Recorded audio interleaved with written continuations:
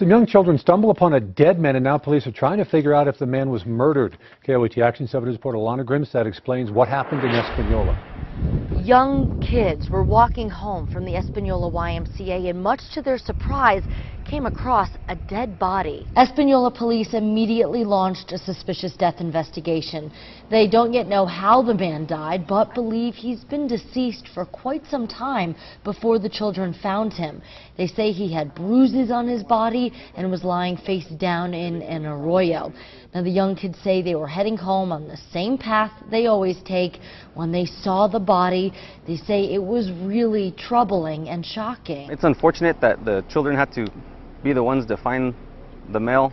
If they went to found him, who knows how long it would have been for someone else to come along and find the male. Investigators say they're waiting for OMI results to figure out how the man died, and then at that point can determine if they're investigating a homicide.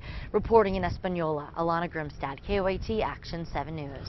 Police say the man was in his mid-40s. They'll release his name after notifying his family. A woman accused of kidnapping her children